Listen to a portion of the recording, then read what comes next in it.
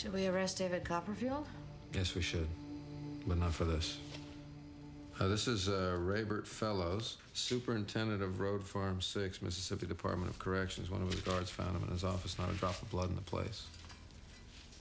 Well, maybe he was killed elsewhere. No, I don't think so. Whoever did it took 40 minutes to do it in the middle of a tornado. What do you make of that? I don't know. It's not a simple bisection. There's a considerable amount of his abdomen missing. I mean, it almost looks like a burning, but it's too localized. Maybe an industrial acid. There's no acid found in his office. Huh.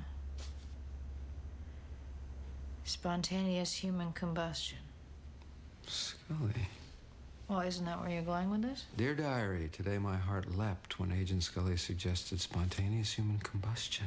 Mulder, there are one or two somewhat well-documented cases. Mulder, shut up. Okay, what do you make of this? I don't have a theory,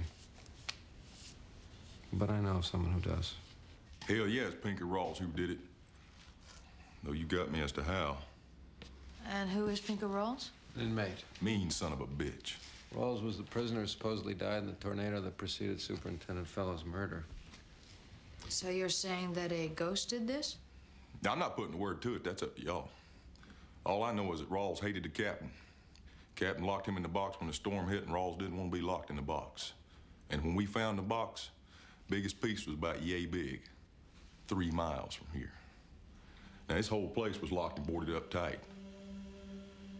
No man got in here. That's all I'm saying. So we're looking for a dead man?